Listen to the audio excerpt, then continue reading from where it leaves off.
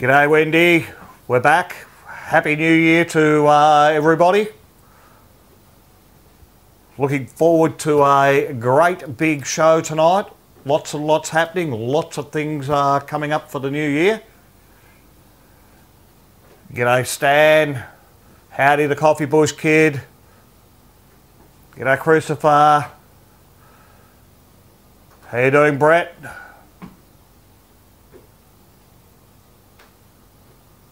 Walter. G'day Michael.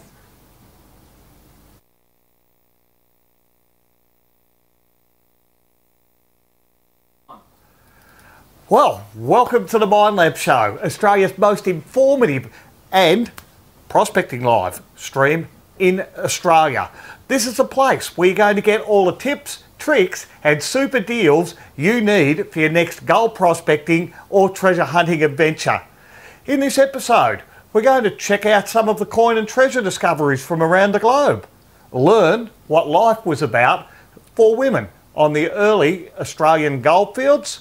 We'll look at some innovative products that will make your trip more enjoyable, and of course I will answer your questions live and give away a fantastic bit of kit to help you in the great outdoors. I'm Gold Digger Dave from Miners Den. Let's get digging. There's nothing like the sound of gold under the coil when I'm out there swinging my detector.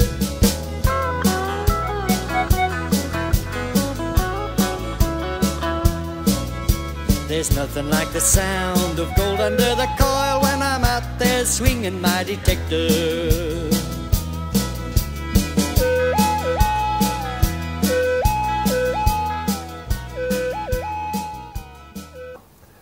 Okay, well look, let's quickly check on the prospecting and treasure hunting news. Firstly, we're going to have a look at the gold price. And with the start of 2022, what's likely to be in store for the gold price?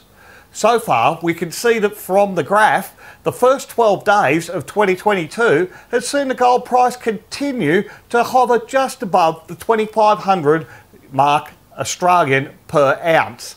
Let's hope that this year we continue to see the steady increase in the gold price, but only time will tell.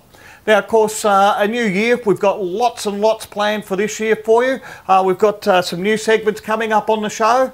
The Miners Den is going to launch some new certified training on a number of Minelab metal detectors. We're going to be running some new tours in the New South Wales and Victorian goldfields. Of course, we're the largest attendee of any of the dealers to the caravan and camping, outdoors and 4x4 prospecting shows. We're going to be doing those again this year, COVID allowing, in New South Wales, Victoria and South Australia. So you'll see us at all of the shows that we're close to, and we'll be somewhere where you'll be able to get some service in the local area to where the show is. I don't see much point in coming along and doing shows and just handing over product, which I believe some dealers have some ideas that they're going to do, in areas where they've not even got a store to be able to support those customers. So there you go. Lots of new products also coming up. New videos to help you get the most out of your gold and treasure hunting adventures.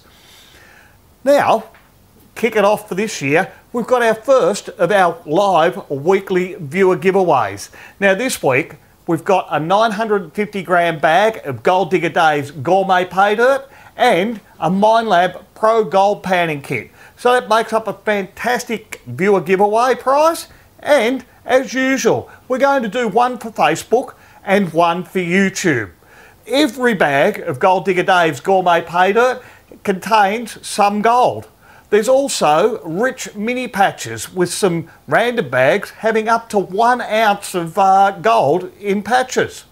It's a great way to hone your panning skills while you're at home, so that when you get out in the bush, you really do know what you're doing and you're going to get the most out of your gold panning experience. Australia's richest pay dirt from the Golden Triangle in Victoria.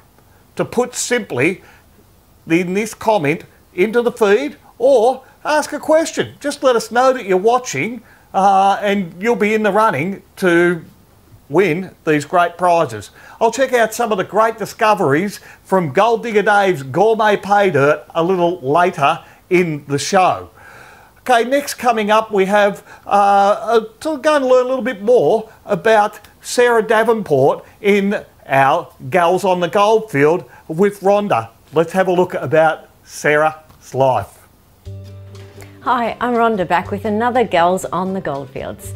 This Gals on the Goldfield is all about the historical records of the Gold Rush era. In particular, the first-hand diary accounts written by women. As we know, women weren't encouraged to write about their experiences, but luckily for us, one of them did. Sarah Davenport. She recorded her life prior to and during the Gold Rush period. But what makes Sarah's diary different is that she wasn't a very well-educated person. So we get to hear firsthand what life on the goldfields was like for a poor working woman. Sarah and her family came to Australia because they needed a fresh start. Like many others at the time, Sarah and her husband Samuel hoped that by coming to Australia, they might better themselves. Sarah was 31 and the mother of 3 children. Now, the trip to Australia didn't start well. When the ship they boarded in England got stuck on a sandbar just out of Liverpool, they lost most of their belongings and they were lucky not to lose their lives. After borrowing money from her parents, they set sail again, only to lose their baby on the voyage. Once they arrived in Australia, things were far from great for them, and their life was no better than what it was back in England. Her husband didn't have much work, and with the birth of another son, they were very, very poor. So Sarah started taking in washing in order for them to survive. When gold was discovered, Samuel and the 2 eldest boys went to Ballarat to try their luck. They had some success, but Samuel's health wasn't good, so he asked Sarah to please come and help him. Sarah describes the life on the early diggings as being rough and hazardous, with many ruffians that drank and fought each other. Her husband was a bit of a no-hoper, not up to doing the hard work of digging. He was always lurching around from one money-losing scheme to another. And then when word came through about the new find at Mount Alexander, Sarah and her husband went in shares with some dubious characters to buy a horse and dray to move to the new field. Now, the men tried to cheat them, refusing to put their things onto the cart. Samuel was very nervous and didn't stand up to them. But Sarah saw red. She grabbed a shovel and shouted, "I bought the horse, and if you don't take my things, I will just break one of his legs." They found room on that dray after all. When they arrived at the diggings, Sarah said the gold was plentiful, with much of it on the surface. She and another woman paired up to prospect together. They set out looking around the hills with just a knife and a tin plate. They had lucked upon what Sarah describes as a patch of surface. So they got a tub, a pick and a spade. When the tub was full, they carried it down to the creek, washed it in a bucket and then finished it off in a tin dish. Sarah reported that the first tub full yielded about 3 ounces and the next tub full 4. Over the next coming days, Sarah worked alongside her husband and her young sons. Samuel was weak and couldn't do much digging, so Sarah had to do the bulk of the hard work. They averaged about 8 ounces a day, washing gold this time instead of washing clothes to support her family. All the miners on the goldfields were required to have a gold licence. At the time they were really expensive, £1 for a month's licence. One day when Sarah was washing gold, troopers came along and demanded to see her licence. She didn't have one, but her husband did. Now Sarah was smart and wasn't intimidated by the troopers. Instead, she argued with them. You see, in the mid-19th century, a married woman had no separate legal status from her husband, and Sarah used this argument to her advantage. "My husband's got a licence, and the parson made us one, and he'll be here soon to show you." "You must have one," they said. To which Sarah replied, "The parson made us one, are you going to divide us?" They couldn't argue with such logic and rode off laughing. Not long after this, Samuel decided that he wanted to leave the diggings and go back to the city. They had over 80 ounces for their first time on the goldfields. Sarah said that she wanted to stay longer but was forced to do what her husband wanted. And against Sarah's advice, Her husband used their savings to buy a horse and a block of land on Collingwood Flat. It was a scam and he lost most of her hard-earned money. Through her diary, we are left with an incredible record of life on the diggings for a woman and her family. Sarah was a strong, determined woman who met life's challenges with courage, persistence, and above all, a great sense of humour. Thanks for watching my gals on the goldfields. See you next time for another segment.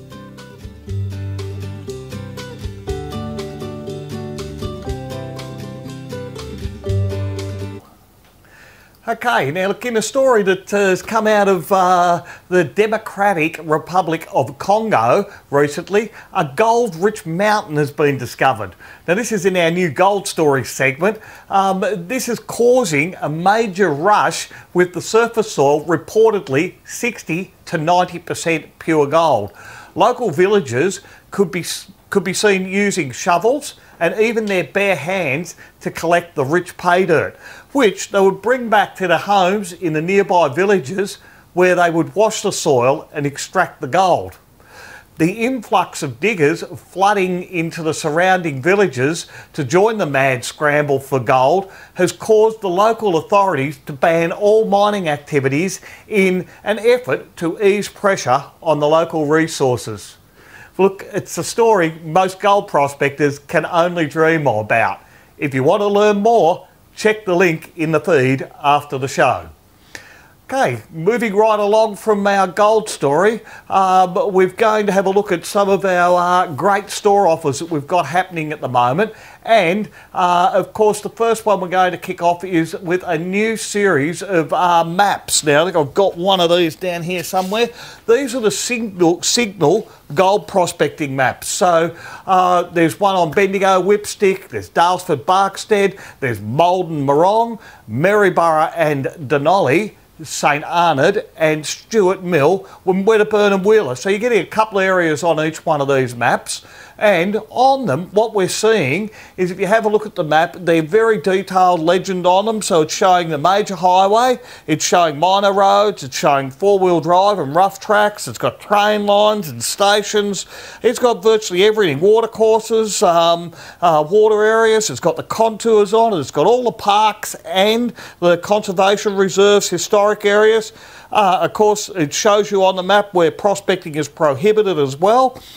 Different mine sites, major ones and minor ones, as well as the shallow workings and of course the surfaced areas on the map. So all the yellow on the map there you're finding is the actual workings. There are some surfacing areas on some of these maps as well. There's a quartz reefs, both worked and unworked, and on top of that you'll also find there's campgrounds, picnics and all that kind of stuff. So Signal maps are now available on the website minersden.com.au, and what we've been finding is people have been able to actually compare these different maps, and they're finding places that aren't on some of the other maps that are out there at the moment.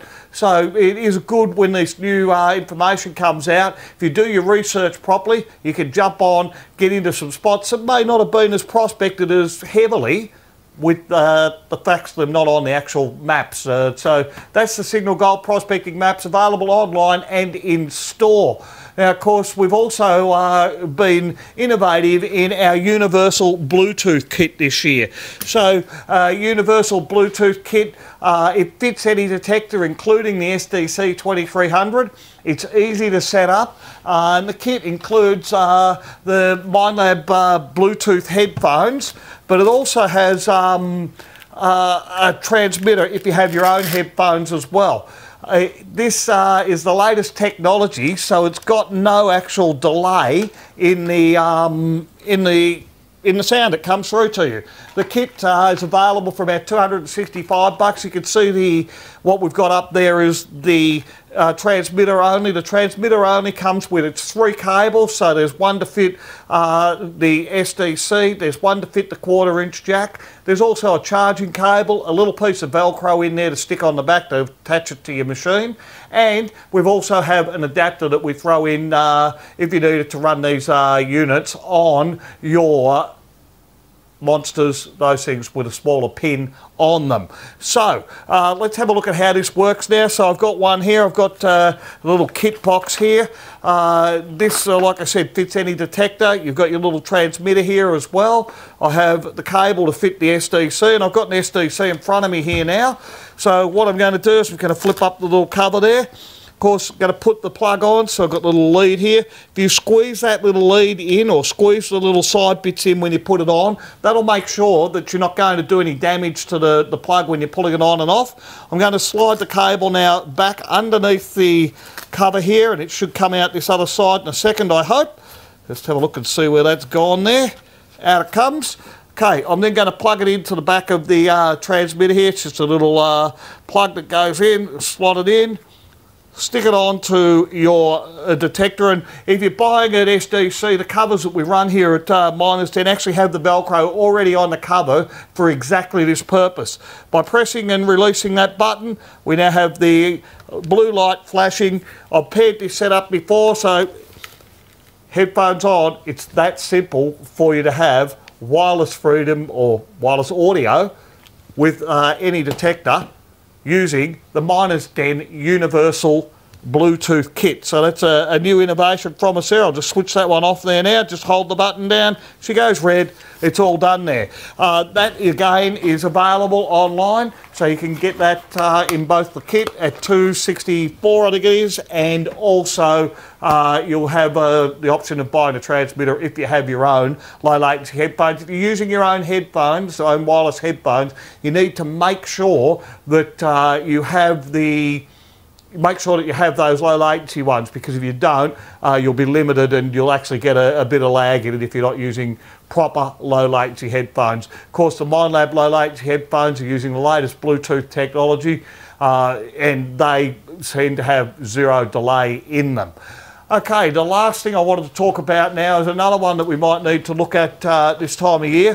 What we've got here is our new snake guards. Now these things have come in. I'll just unpack one there. So you get two snake guards in the kit. Just open up one, nice and comfortable. They've actually got a rounded shield in them, so it's not square and hard on your leg. Lots of little bits around the edges here, so you can wrap it around virtually any sized leg. You've got to have a fairly big leg not to get yourself into here. These also have no metal in them, and they've got the buckles on the edge here, and a little bit that goes over the top of your foot. If a snake decides to bite you on the foot, it's not going to usually get through the rubber on the sole of your shoe and things like that, but it may get through the top if you're wearing something like a sand shoe. So this enables it to protect it there, and can save you a lot of pain and stops you getting bitten by a snake. It's pretty apt time, because I've seen a couple of snakes out there lately. These snake guards or gaiters are very, very effective in protecting your legs from a snake bite, and there's lots of them running around just at the moment. So you can see there it's got all double buckles and things on it as well. It's the perfect thing for someone who's going out prospecting. You want to look after them, make sure that they're safe out there. Grab yourself a set of these. Again, they're actually on the website as well, minersden.com.au, and we have them in all stores. So that's either in Adelaide, in our Melbourne store, our Bendigo store, and of course up there at our new store in Penrith. So that was just a couple of quick things that we've got coming out. We've got a whole range of new products coming out this year that are just going to make your life so much easier. So let's go back again now, and I said I'd pick up on some pay dirt. We've had plenty of people who've bought some Gold Digger Dave's gourmet pay dirt, whether it be a bag or a combo with a panning kit and things like that. Maybe they've bought a tub. Now look, it's been under the Christmas trees for a lot of people lately, and we know from the photos that we're seeing on our Facebook page that it's always bringing plenty of joy for the Christmas period. Check out this photo from one lucky punter who found an incredible 15.79 grams in a 950 bag of pay dirt. What a find! As I always say, this is no ordinary gravel. Every bag or tub is guaranteed to include some gold, which other bags, random bags, will also include rich patches and tradable or redeemable tokens. Of course, they're also collectible, the Miners' Den tokens, and there's a gold one, a silver one, and a bronze one. Now, the gold one's real gold plated and the silver one's real silver plating on the actual token there. You get 25 bucks off when you buy, spend 50 or more with the silver one, 10 bucks off for the little bronze token, and you'll save $50 when you use the gold token. So it's $50 when you spend $100 or more at Miners' Den. So our Facebook competition is still running, so we've been running that with our pay dirt throughout last year, and I'd like to congratulate Damien Herder, who won our December competition, and he'll receive a $50 gift card to spend at any of the Miners' Den stores. Remember, the January competition's open now, and it's really easy to enter. Simply buy a bag or a combo pack of Gold Digger Dave's gourmet pay dirt. Maybe you bought the tub. Have fun. Pan it off and take an image of the results, including any tokens received, and post that to a pinned post we have on our Facebook page. Bingo. You're automatically then in with a chance of winning the Miners' Den $50 gift card. Once again, Gold Digger Dave's gourmet pay dirt is no ordinary gravel. Okay, next up we have some coin and treasure stuff coming up. Let's have a look. Store offers I've gone through there. I'm just flipping over my notes to see where I'm at. We now have to have a look at the gourmet pay dirt, so we've done that. That's all good. And next coming up, we have the Coffee Bush Kid coming up, and he's going to take us through the process of gridding. G'day folks, I'm the Coffee Bush Kid, and today I'm going to answer a question that had been asked on the Minelab show of how far should I advance my coil with each swing. So we'll do a practical demonstration for you and show what the theory should be. Well, we're using the 11-inch coil for this demonstration, and you can see on the ground there that I've put 2 lines, which is in fact the diameter of the coil. Now in theory, you should potentially swing half a lap to 1/3 of a lap further on from your last one. So if we were to do the half lap, you can see here we're swinging through it. We've moved halfway, you can see it swinging along that line, and then on the next stroke, we've advanced 1 coil's width with, what was that, 3 swings. Again, if you wanted to be a little bit more thorough, and you wanted to do the 1/3 swing, along there, 1/3, 2/3, and there's the full coil's width that we have now progressed.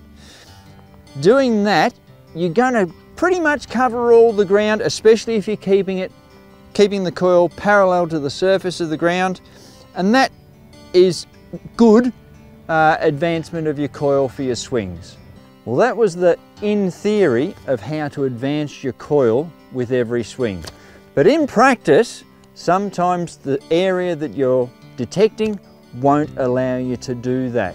Or there may in fact be time restraints where you want to cover an amount of ground, and doing it that way may well take too long. But do it where you can. Like if you get a target, by all means, go really, really thorough. If you're just wandering and cherry picking and enjoying the day, yep, the swing pattern can be a little bit wider if you like, but be aware that you will miss some targets. I'm the Coffee Bush Kid, and that's been a quick tip for the Minelab show.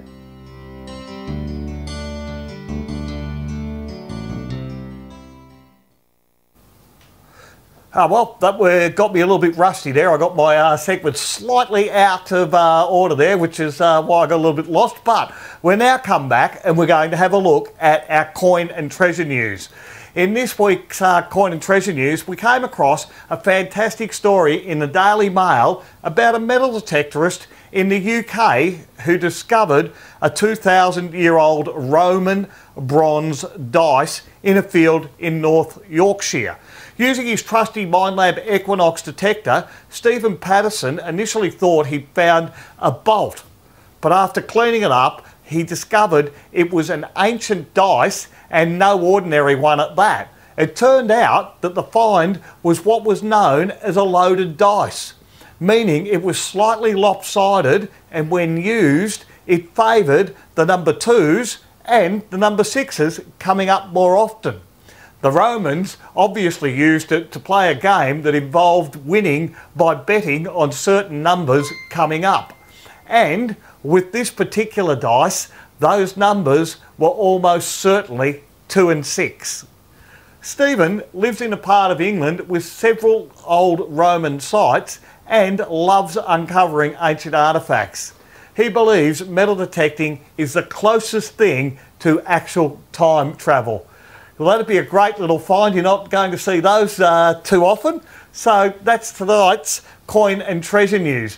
Next up, we're going to have another top tip, and this time the Coffee Bush Kid comes back and he's going to take us through the process of gridding.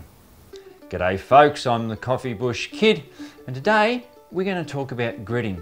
But first off, I want to give you a little history lesson. So at home, I might have a book that I was given many years ago called Detectorists Through the Ages.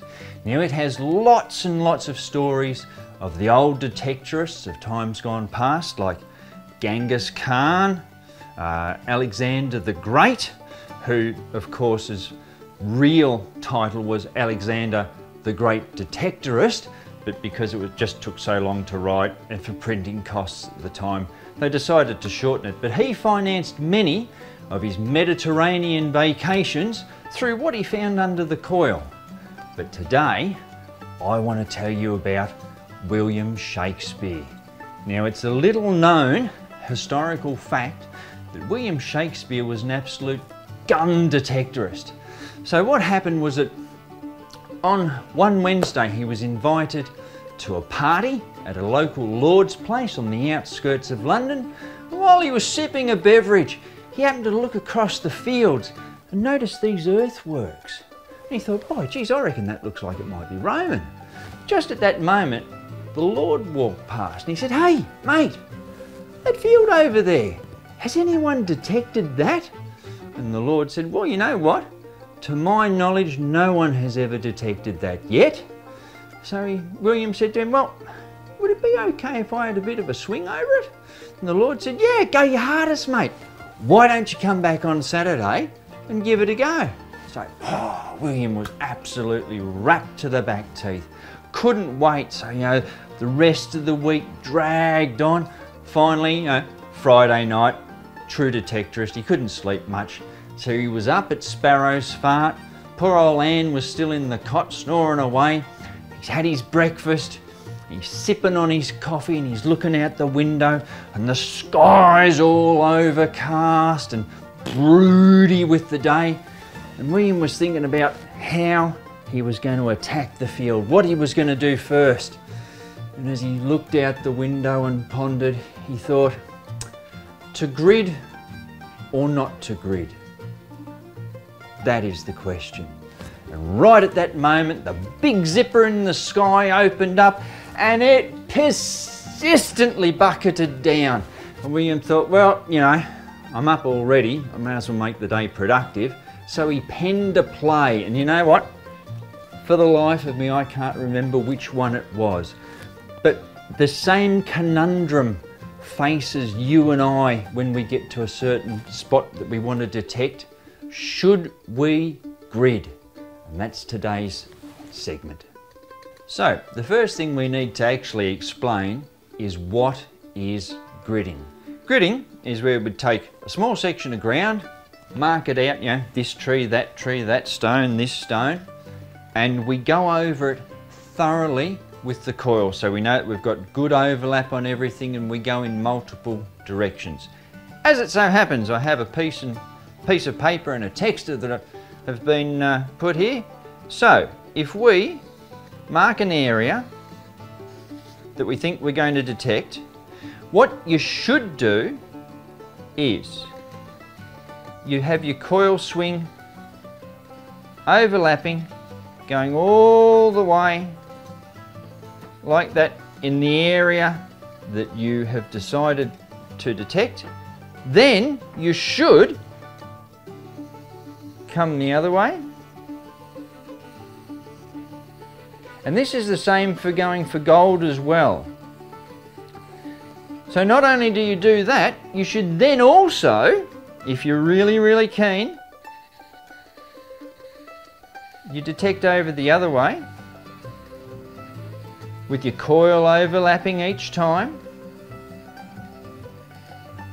And once you've done that, you'll also then go the other way. Now, with your coil overlap, you can see from here, we've covered the ground fairly well. So that's only been the texture, but naturally enough, if you're using an 11-inch coil, you're going to get good ground coverage. That is what gridding is. Now, when should you use it? When you decide to grid, you should really have already found a target in the area. Personally, me, I would not just pull up at a spot and go, yep, this looks good, I'm going to grid it. Because there are just some spots that don't have any targets in them whatsoever. And there's also time factors involved. If you pull up at a park in a country town and you've only got a 20-minute stop, you should not grid the area. You should just start swinging with absolute wild abandon, picking out the spots where you really think that there will be something. The times that I would grid an area is, of course, you get your first target and you go, yep, this is good. You start, if you like, mini gridding around that target to see if there is anything there. So you might start to go in, spread out from your find area. And if you don't find any more targets around it, you just keep going and searching for more. But if you were to find 2 targets that were, let's say, half a metre apart, or closer, you should really start to pay attention.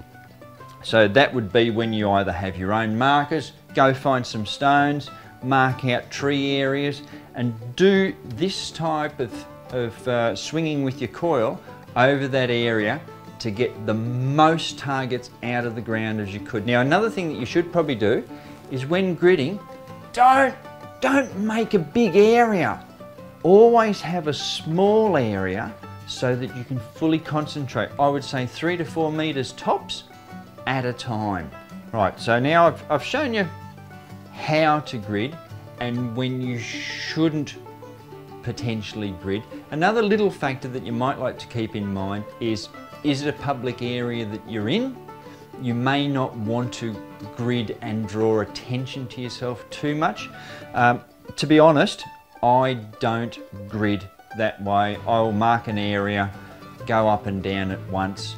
If I'm feeling good, I might come back another time, do it the opposite way, just to go over it and see what I may have missed.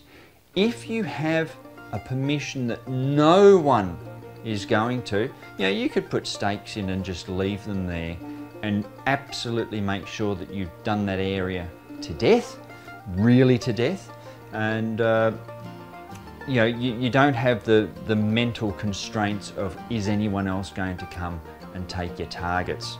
Well, I hope that has demystified when you should grid, when you shouldn't grid, and what gridding is all about. At the end of the day, with any luck, it will get more targets out of the ground for you. So, I'm the Coffee Bush Kid, and that is today's top tip for the Minelab Show.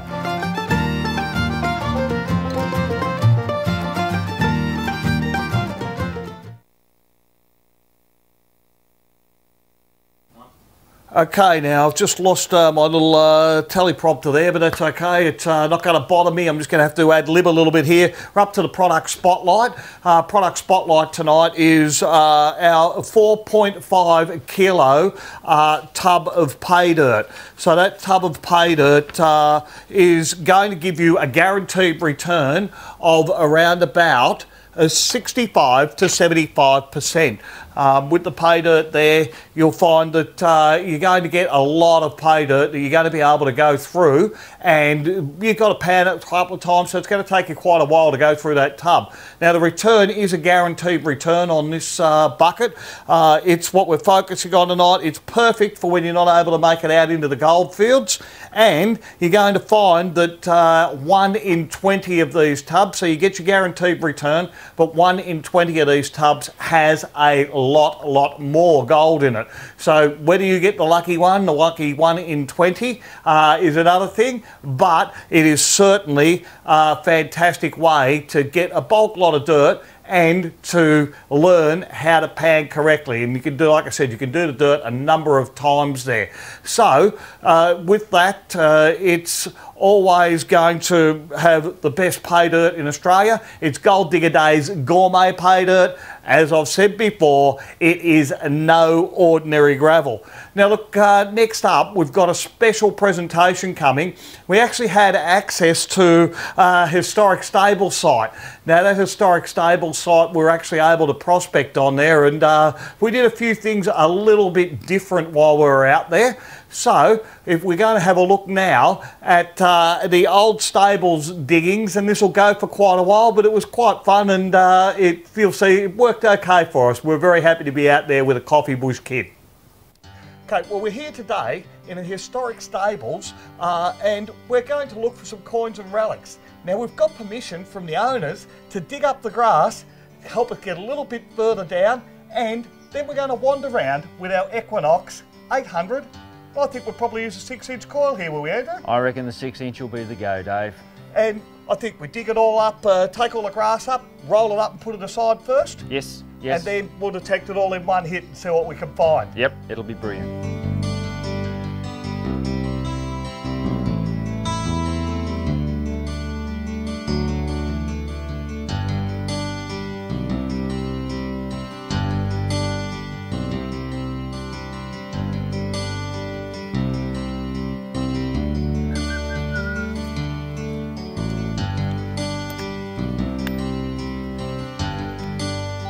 Looks like we've got another signal in there. Yep, that's a 11 to 13, 2 bars down. Okay, let's take it out.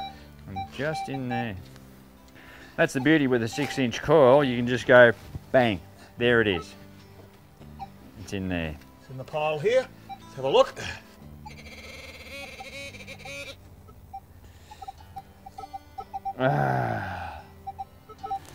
The scourge of all detectorists. Another piece off a ring pull. Once again, no ordinary ring pull. This is a historic ring pull. It's been there for a while. Part of it's actually disappeared. We'll put that into the collection of stuff we've found and keep going.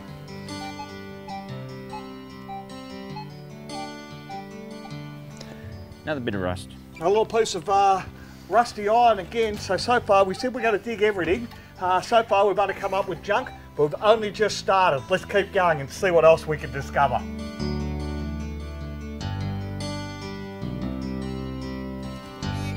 Just take that out gently. Yeah, beautiful. There we go. There you are. I can see something. Just one moment. Don't move anything, guys. Just don't move anything. Bring the camera over here. We are riding a winner. We've only just seen this come up out of the ground here. I'm going to point to it just on there. We can see this is our first target at our historic dig. Let's have a look. Do you have a do the honours there? So, oh! A holy dollar! We have been stooged. That is what happens when you try and call the target too early. Well, it looked right. It did look right, didn't it? Right, again, we're just in there. All right, let's take a little scoop out of here, just gently. Come back from behind so I don't damage the target. And there we go. This time we have hit it now. We are riding a winner. We have hit the high time. That is our first 2-cent piece. How lucky are we? Well, we knew we'd be on to the money sooner or later, and we've scored. Oh, Yep, I up see in the there. little blighter. There we go. Another ring pull. We'll give you a complete tally when we get to the end of our digging.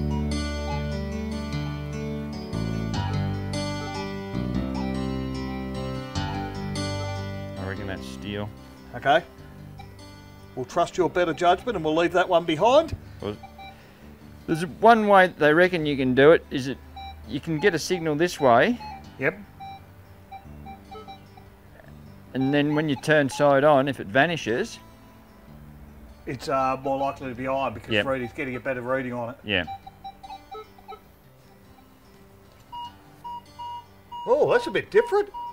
Oh, that sounds solid 34. That is very different. You can see the animation now. And you can hear the difference in that target. When we were hearing that, it was very high pitched.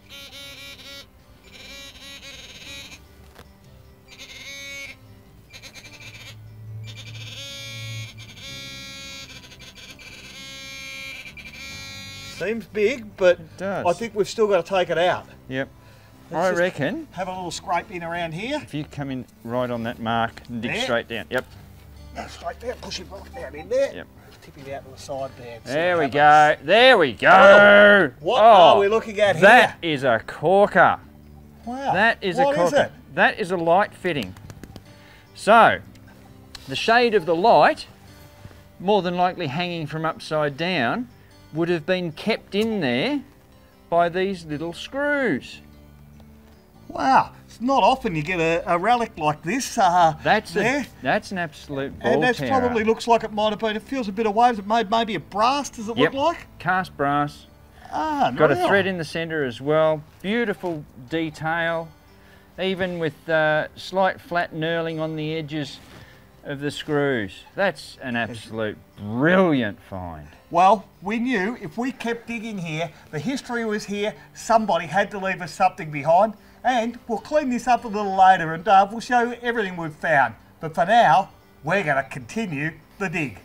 You're not going to believe this. We've been digging under the ground and looking for coins that are buried with our Equinox 800.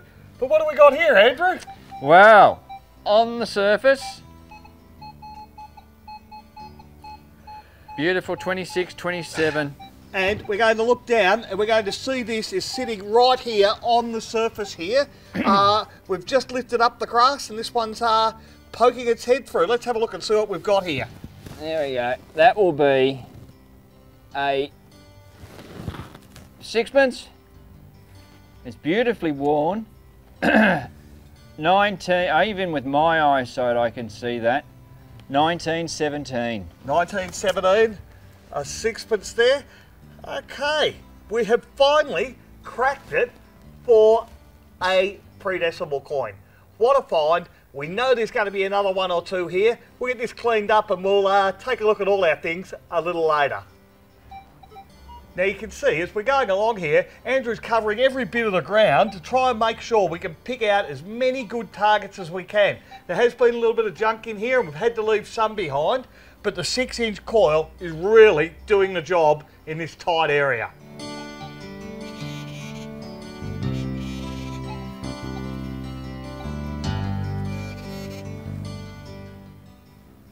Let's have a look. Do you want me to see. tell? You want me to tell you it's gold in colour? I would love to see. Look, let's just have a look at the little bit of sparkle that we can see under here. Look at this. Anyone would be stoked if they didn't know that this is another ring pull. Still, It's a nice gold one. it's a lovely gold ring pull. If it was solid gold, we'd be really pleased. But we're just happy to clean up the area we're working in. Let's get digging again, Andrew. Well, Andrew, that's been a great day out in the sun. And as well as getting all this junk, we found a few interesting bits and pieces as well. Let's have a look at those now. We found some little jewels in amongst all the trash, and mind you, we did dig a lot, and we left some in the ground as well. But of our best finds that really screamed "dig me," we got what's there, 5 cents in 1 cent pieces. Yep. You won't often do that in a day. No, not very often. 2 cent piece, a 10 cent piece, a washer that looked like a coin when it was in the ground and did get us very excited. It did. But probably the jewel in the crown here is the 1917 sixpence. It's a little worn, it's a King George V, but by gee, we were happy to find it. In fact, Dave found it because it was sunbaking. And took the grass off, and there she it was. And then, of course, we've got a couple of other little interesting tickets here as well. So, yes, we got this piece that we think's out of, or that I think's out of a window, yep. Something to do with the window, and probably the best relic of the whole lot would be this piece of cast brass from a light fitting. Yeah, a light. Yep. So that's been a fantastic day. We've enjoyed it out in the sun. We've had lots of fun. We're going to put the grass back and take our few cents home with us.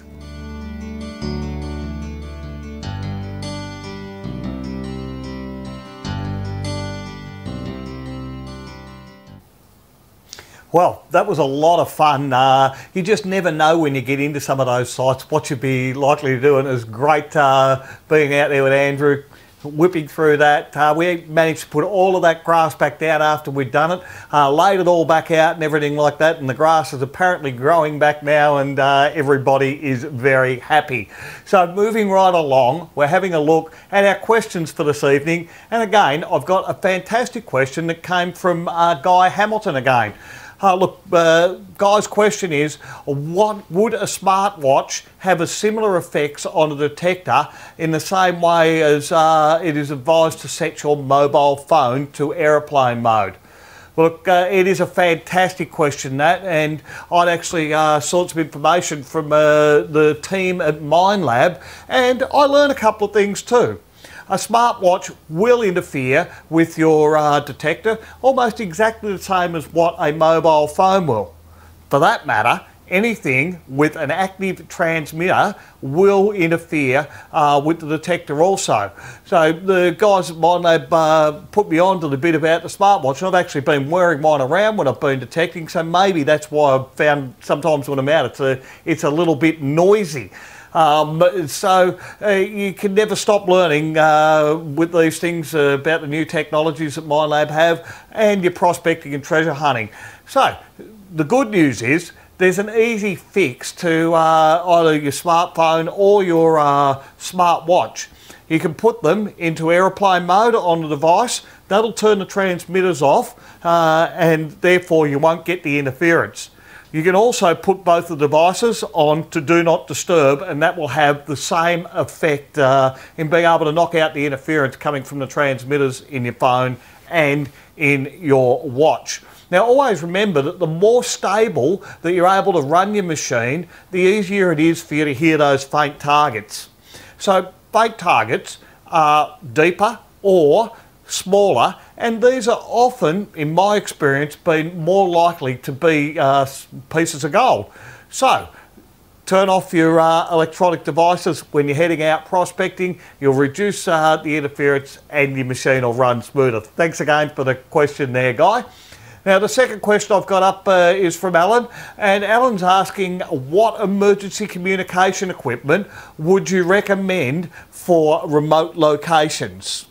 Look, again, if I was heading out, Alan, I'd be looking at taking some, if not all of these things, depending on where I'm going. So the first one I'd be looking at would be an EPIRB. So an EPIRB is an emergency beacon that sends off a signal to a tracking station. I think they track everything out of Canberra, and the satellites pick up that signal, and they're able to then locate you and get you in. I think you have to have a couple of passes of the satellites, and then the authorities will know that you're in trouble and they'll be able to come out and help you. So an EPIRB does have a little bit of maintenance with it over the years, but if you're heading out regularly into the great unknown or out to the great outback, you're going to find that an EPIRB will certainly be a good little asset.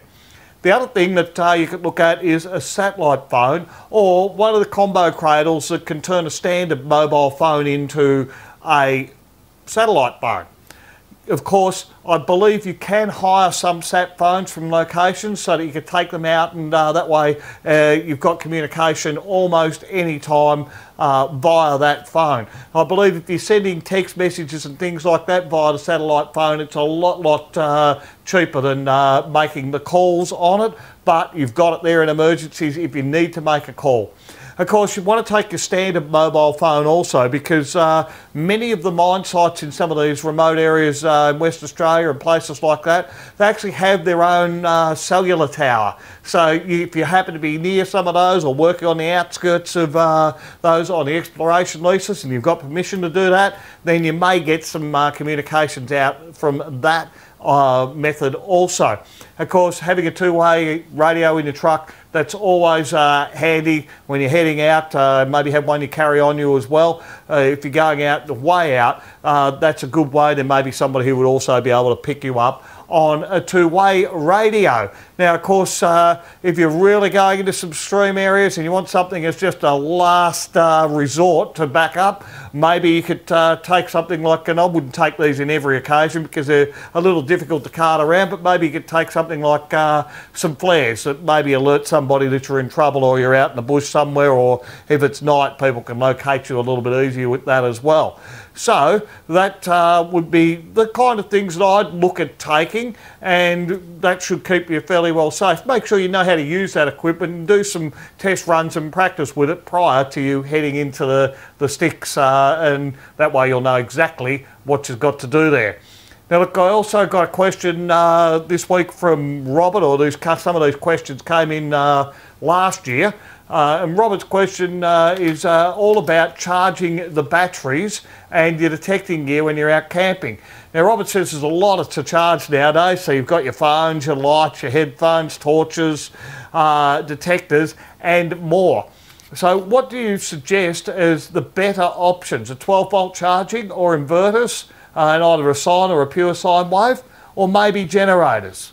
Well look, the 12 volt version of the charging systems are quite good. Minelab provide you with the alligator leads for most of their batteries now, or most of their metal detectors, so that you can just clip it straight onto a 12 volt battery. So if you're clipping it on straight onto a 12 volt battery, then what you'll find is you'll be able to charge off that battery and maybe top it up with a solar panel. If you're out back, have the solar panel topping up the battery, help keep it full, and then obviously draw your power out of the battery with the alligator clips.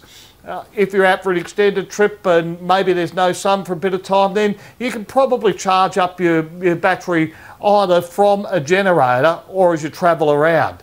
Now, if you're using a generator, you probably need to run that, as with the solar panel, into the battery and then charge from the battery.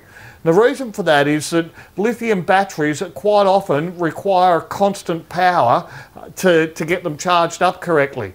The power output from a generator varies quite a bit and is not the most suitable thing. Also, obviously, you've got to cart fuel around for the generators. It's quite big to pack up and everything like that. So you could do it that way. Now, of course, an inverter is another option, but that probably depends a little bit too on what your setup is. I haven't played around with inverters and things like that, but it would be a good option if you've already got one in your kit. It'd be quite easy to use your inverter and charge it up. That'll give you some consistent supply of power to help charge the battery. But I probably wouldn't go rushing out and buying an inverter for $1,000 or whatever they cost, $2,000 just to charge up a Minelab battery. You'd be much better off utilising a second battery, those kind of things, and you'd save a few dollars with your setup there. And there's obviously quite a few options for you to be able to charge there. But my preferred one, and the one that I've used before, is using a solar panel into a battery, 12 volt battery, and then back out to charge using the alligator clips. And that doesn't take up a lot of room. Most people have got a spare battery. If they're going out in the bush, they'll have a spare battery in their truck anyway. So look, thanks again guys for the questions, that's really great. And look, don't forget, if you have a question, drop it into the feed. Corey goes through and has a look at those regularly when we're looking for things that we can answer on the show for you. Also, we have our Saturday morning post that's all about questions just for me. So if you put the question in there, we mightn't get it up in the next episode, but certainly you'll see it come up through the episodes there, and that goes up about 10 a.m. Victorian or Australian Eastern Daylight Time each week. So next we're going to have now a look at the Wild West of Tasmania with a visit to Queenstown in this week's Gold Hotspot. Queenstown, located in the rugged mountainous west coast of Tasmania, was born when gold in decent quantity was first discovered in the area in 1881. Many diggers soon began to arrive in the hope of making their fortune, but getting there was extremely difficult, with the surrounding bush being so thick that it was almost impenetrable. But the lure of gold was a powerful motivator, and a shanty town, originally called Pengana, soon began to grow in the Queen River Valley. Within a couple of years, alluvial gold was found in creeks running into the nearby Linda Valley, and a 50-acre lease was pegged out around what would become known as the Iron Blow. There was plenty of gold to be found, but it was very fine, with some prospectors reporting that nearly a quarter of the gold was lost, washed straight off the end of their sluices. However, this didn't deter another significant rush, which eventually led to the formation of the Mount Lyell Gold Mining Company in the late 1880s. This company was eventually taken over by the Mount Lyell Mining and Railway Company, which soon began to mine one of the world's largest copper deposits. In the 1890s, the township of Pengana was burnt out, and a new settlement renamed Queenstown was soon established further down the Queen River.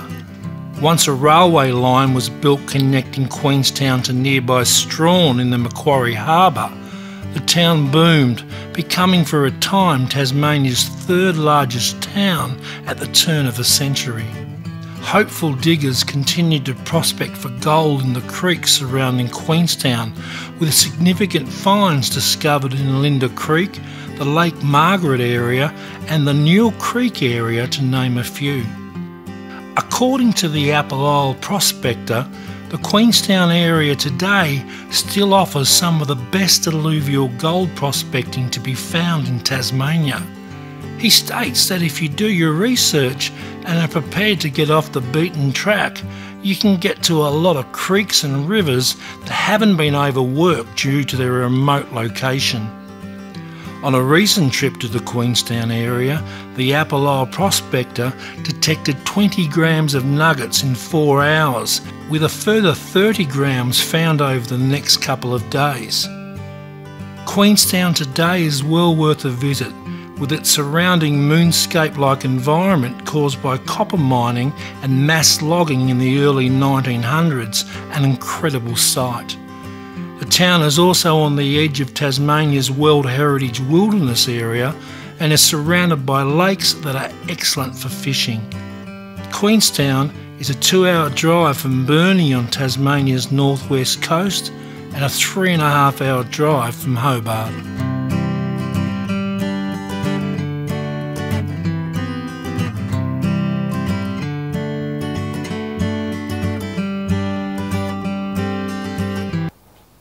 All right, now look, as I said at the top of the show, we've got a couple of fantastic giveaways, one for YouTube and one for Facebook, and it's time to check out who the winners are. So, just having a look here on Facebook, we've got Cody Ann. Congratulations, Cody Ann. You've scored yourself a Gold Digger Dave's Gourmet Bundle Pack there with the Minelab Pro Gold Panning Kit and a bag of Gold Digger Dave's Gourmet Pay Dirt. And on YouTube, Ken Stewart. Ken Stewart, you've also scored. So look, just let Corey know in the feed that you've won there, and we'll get those organised and get the prizes out to you. So if you missed out tonight, get organised, be ready to jump in and get on board for more great prizes in the coming weeks.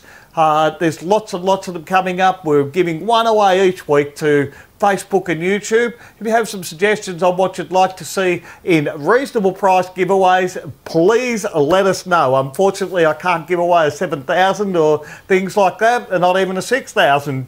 But there will be plenty of things for us to get you out there and learn a little bit more about the gold prospecting or treasure hunting. Now, come to that time again when we really do need to go. And look, this was a little bit rusty on our first show back for 2022, but it's going to take a quick look now at what's coming up next week. So I'm going to find out what's happening in the prospecting and treasure hunting news. We're going to learn a little bit about one of the fossicking or prospecting clubs is around the different states. We should be coming back with a quick tip or a top tip. We'll have the coffee bush kit as well, and I'll answer your questions. I'm Gold Digger Dave from Miner's Den, and you've been watching the Minelab Show. Thanks for watching. Remember, like, subscribe and share. Tune in next week for another episode of the Minelab Show. I'm out there swinging my detector.